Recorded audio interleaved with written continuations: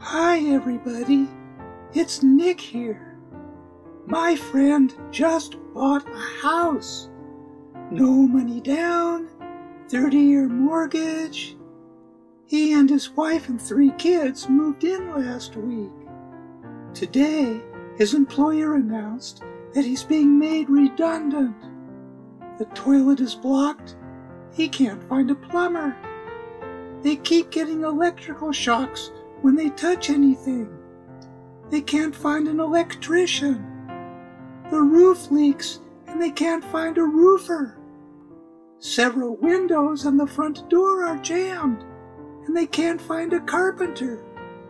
Their car was just repossessed. They've all got health issues. Other than that, they're a happy family.